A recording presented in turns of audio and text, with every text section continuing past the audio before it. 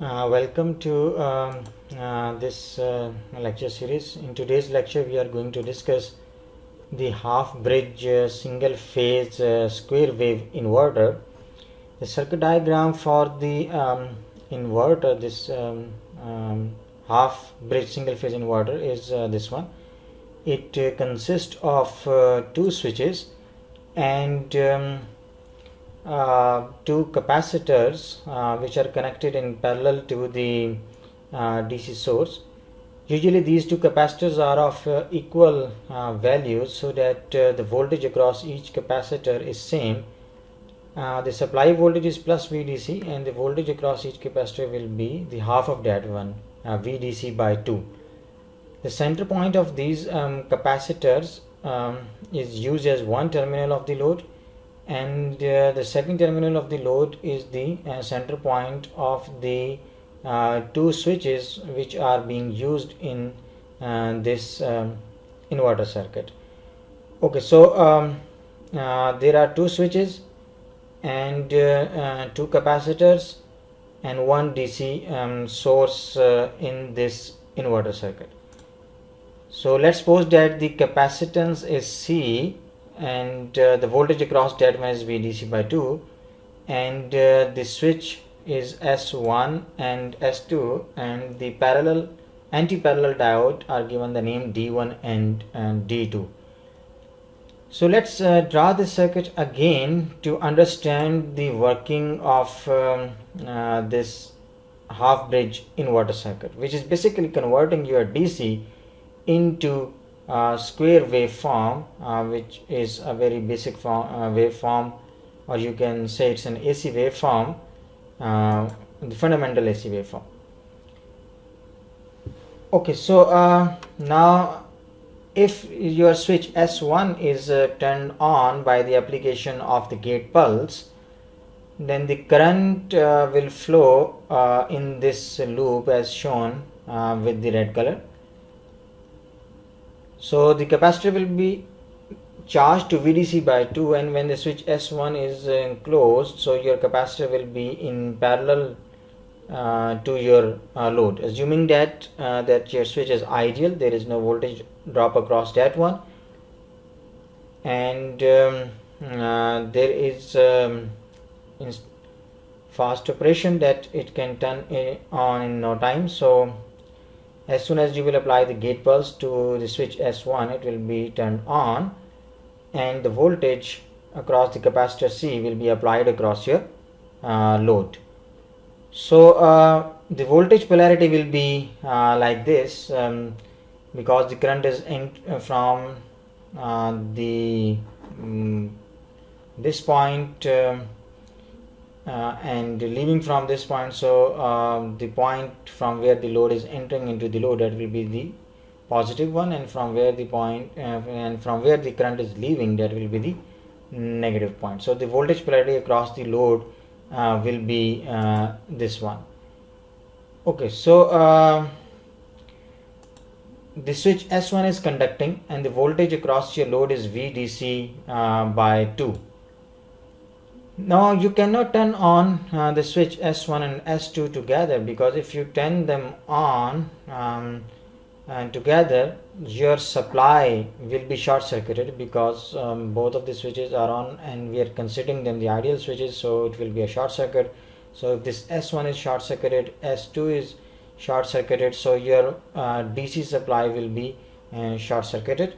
So you must not turn them on together. So when you are applying the gate pulses to the switches S1 and S2, there must be a gap in between, so that there is no short circuiting of your DC source. So when you turn on the when you are going to turn on the switch S2, you are supposed to turn off switch S1. So now look at the second figure. In this, if the switch S2 is turned on and switch 1 is in the off state, then the path of the current will be like this, as shown by this red color. And because of the flow of the current, the polarity across the load will be this one, positive at the center point of the capacitors and the negative at the center point of the switches. In this state, in this configuration, your S2 is in the on state and S1 is in the off state. Okay, so the load polarity you can see with respect to your first diagram is opposite. In the first case, the positive is at the center point of the switches, but in the second case, the positive is at the center point of the capacitor. So load voltage is opposite. The magnitude of the voltage is same, that is VDC by 2 in both cases, but the polarity of the voltage is exactly opposite. So we can now draw the waveforms for this circuit. So applied voltage is perfect DC, as constant voltage is being applied, and your switches are being turned on and off. So let's assume that the turn on time of your switch S1 is exactly same as that of the turn on time of your switch S2. So but both of the switches are not on at the same time. First we turn on switch S1, and once it is turned off, then switch S2 will be turned on. So let's divide this interval into two parts, TS by 2 and TS by 2. So we will be turning on the switch S1 in the first interval, and then we will be turning on the switch S2 in the second interval. So we are going to apply the gate pulse to the first switch S1, that is indicated by the voltage VG1, that's the gate voltage of your switch or the base voltage of your switch. So once you apply the gate voltage to this one, so it will be turned on, and the voltage will be VDC by 2 across the load. Okay, so plus VDC by 2 will be there across the load, and the second switch at that instant of time will be in the off state, that you can see indicated with the green color. When your switch S1 is on, so your switch S2 is in the off state, and then in the second half interval TS by 2, your switch S1 will be turned off and your switch S2 will be turned on. So gate signal of the S2 is indicated by the green color. So when that will be turned on, so your load voltage will be negative with respect to the first half cycle. So when you apply the gate signal S2 to the switch S2, so your output voltage will be opposite with respect to your first mode of operation. So the output voltage waveform of your load voltage is given like this. So it's a periodic waveform because we are periodically turning on and off the switches S1 and S2. So your output voltage waveform, as you can see in this diagram, is a square waveform. The minimum value is minus VDC by 2 and the maximum value is plus VDC by 2. Okay, so this is the working of your this half bridge square wave inverter.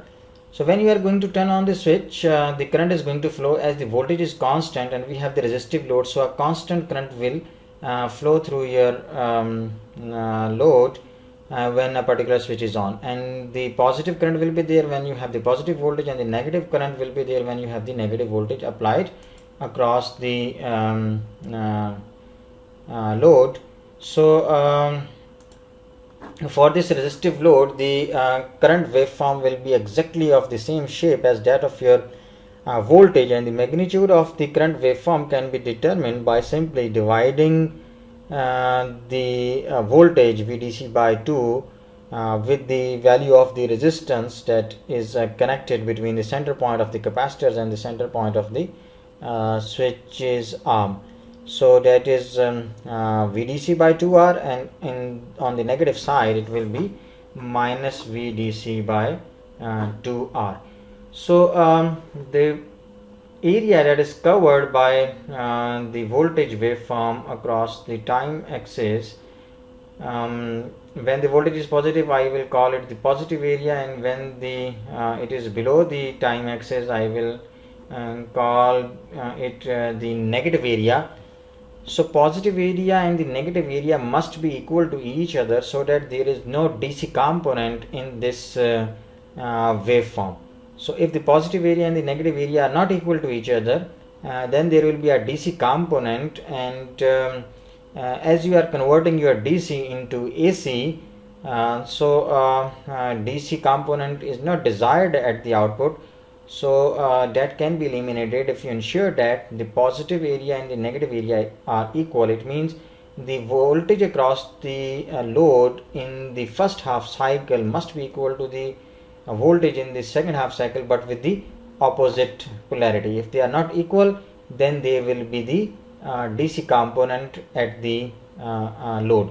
So that is undesired component, specifically when the load contains the transformer, because transformer does not work on the DC, and there may be the saturation of the core of the transformer that will be used. So DC component is undesired, and you must avoid, you must ensure that there is equal voltage in the first half cycle and in the second half cycle, and but with the opposite polarity.